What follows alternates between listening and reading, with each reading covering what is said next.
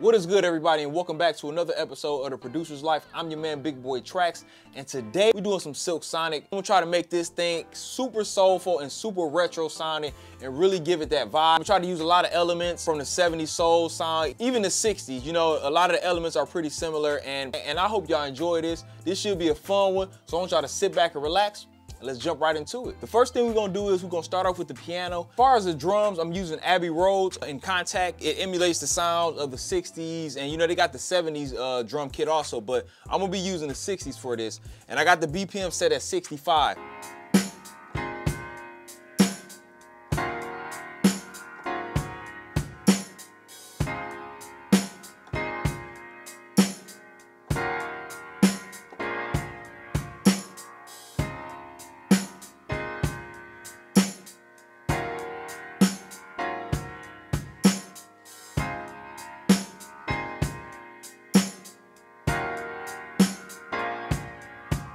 Let me fix that part real quick.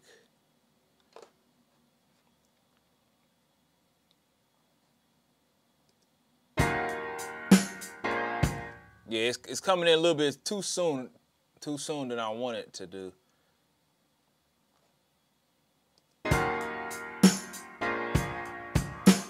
So next for this soul beat, I'm about to add in a bell. Similar to, you know, the Jackson 5, Never Can Say Goodbye, or even Silk Sonic's Leave the Door Open. They both utilize the bell. And so I picked out a bell that I can find as close as possible to the same bells that they use in those tracks. So let's go ahead and record this bell in there real quick.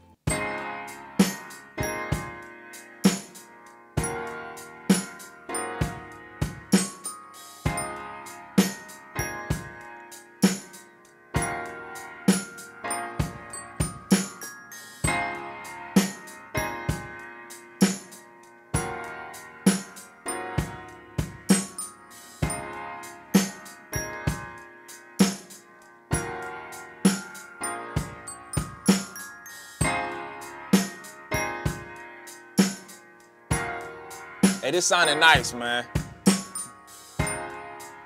Let me fix that part right there.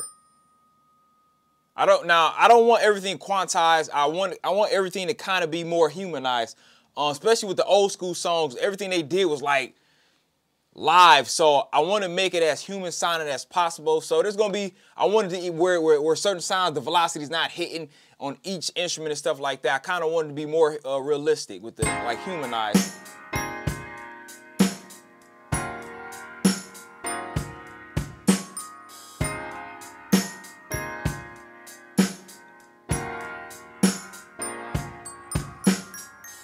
All right, y'all, let's go ahead and throw the bass line in there real quick because I'm getting the vibes and I want to get this bass line out real fast.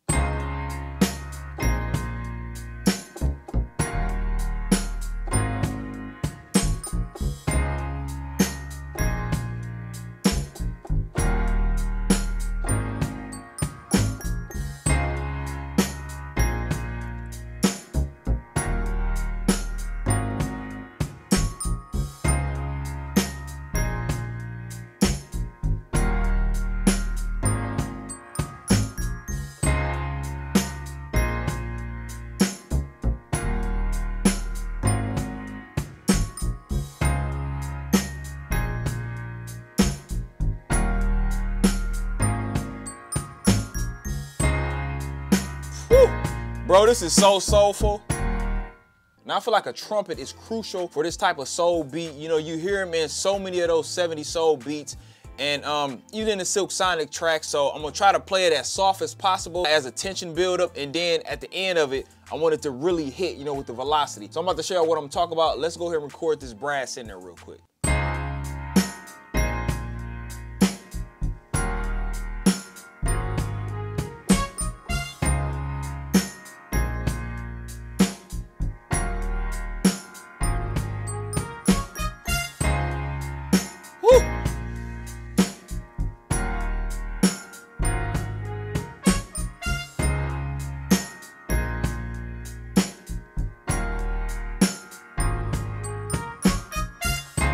I just wanted something real basic, but just impactful, you know what I mean?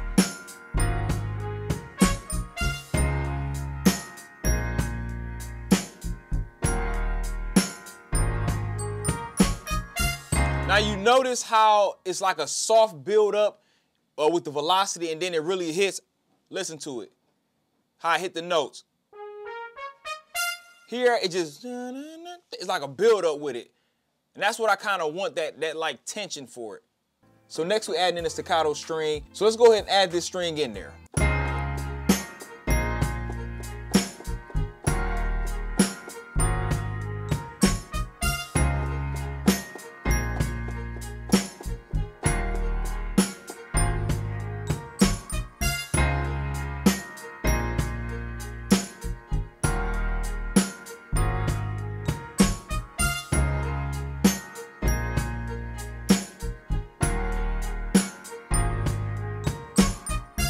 Now I'm not sure if y'all can hear it. I kind of got it turned down because I don't want it too much in the forefront.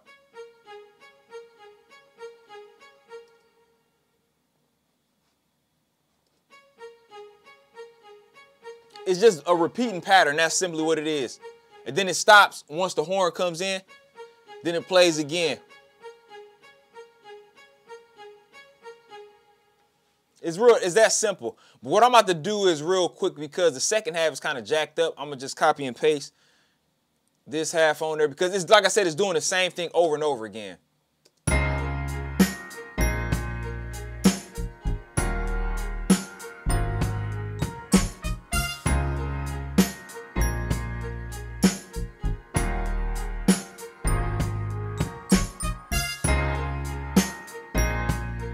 Now let's go ahead and add in a lead string. Now this string, I might pan this string to the left or right because I don't want it directly in the center with all the other instruments. So let's go ahead and do that.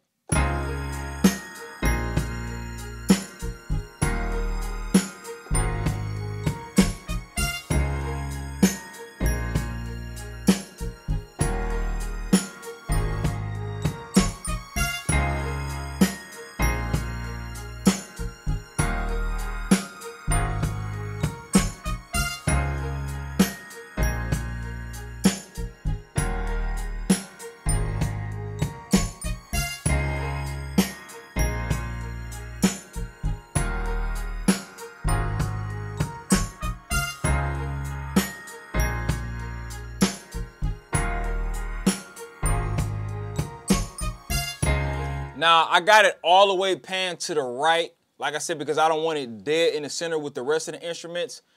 Sometimes you can have too many instruments, and I feel like you can like sounds will clash with each other, and I definitely don't want that for this beat. Like I said, I want this to be able to breathe because, you know, with singers, the singers got to be able to have headroom, you know, when they sing it. So that's why.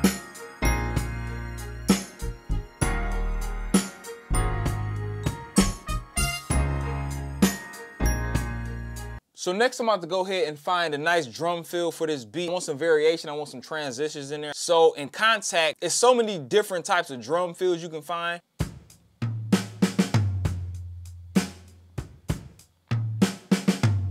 I like that one. I'm gonna just go ahead and go with that one right there. And then you just go up here and you just drag it. And I'm gonna have it right here because I'm about to have a switch up come in too. So let's hear how that sounds.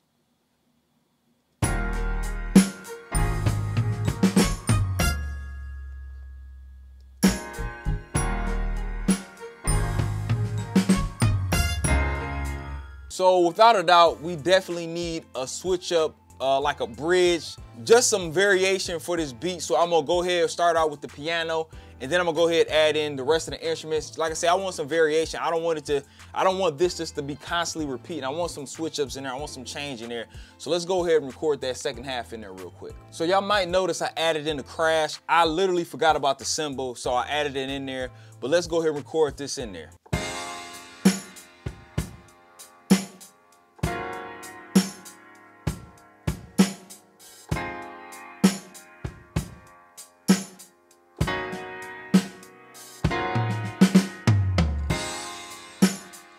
Just something real basic like that.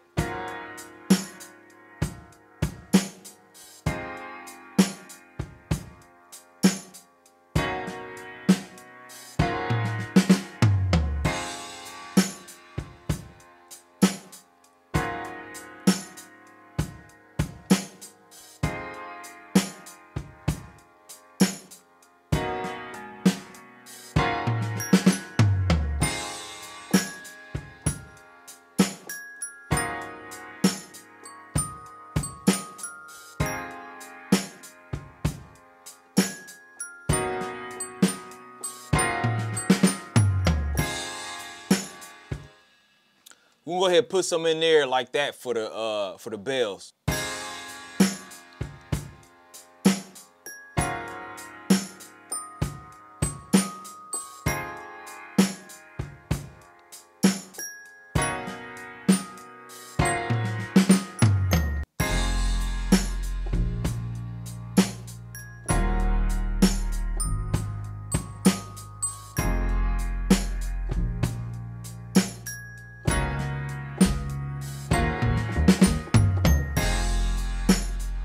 Something like that.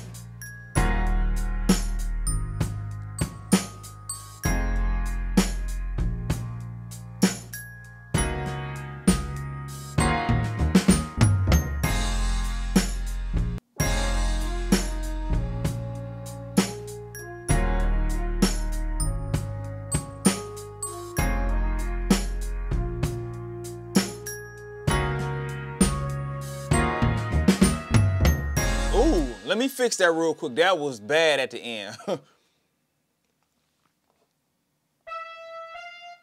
Definitely hit the wrong note.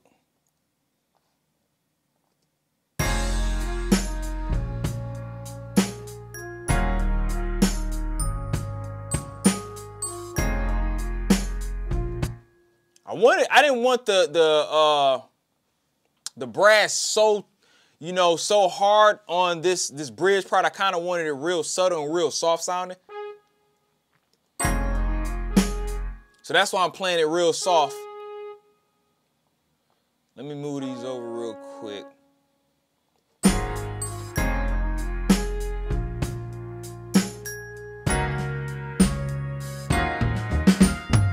All right, so y'all, we at the midpoint of this beat. It's time to go ahead and get this track arranged. I already got the drums tracked out. Also in the process, y'all may hear an extra little melody sound in the background. I decided to record some vocals.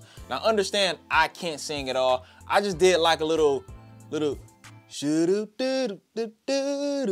added like these little vocals in the background. I thought it would sound dope. It'll probably sound 80 times better if I actually get a professional singer on there, but I wanted to add like these little background vocals in there. So y'all probably hear it. I'm gonna have it extremely low because I don't want it too far in the forefront. I know the notes are not on point, but I think I got it enough to where it sounds good in there. So let's go ahead and get this track arranged so y'all can hear what the possible finished track gonna sound like. Let's go.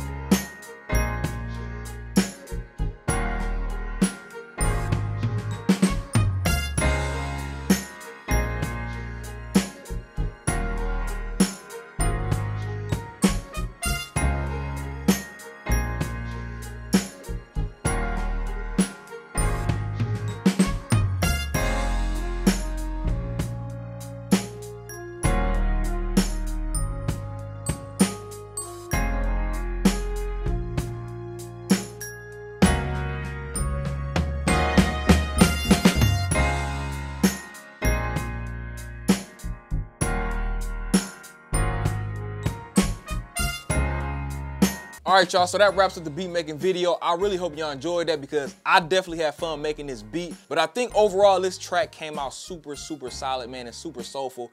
Man, y'all let me know what y'all think down in the comments below. If y'all enjoyed this beat making video, go ahead, give it a like, give it a thumbs up, and do all that good stuff. If you have not subscribed, I'm telling you, go ahead and subscribe because I'm dropping bangers after bangers this year for 2022, man. We going up all this year. But I want to thank everybody for watching and kicking it with your man, Big Boy Tracks, right here at The Producer's Life. And I'll see y'all next time, man. Peace.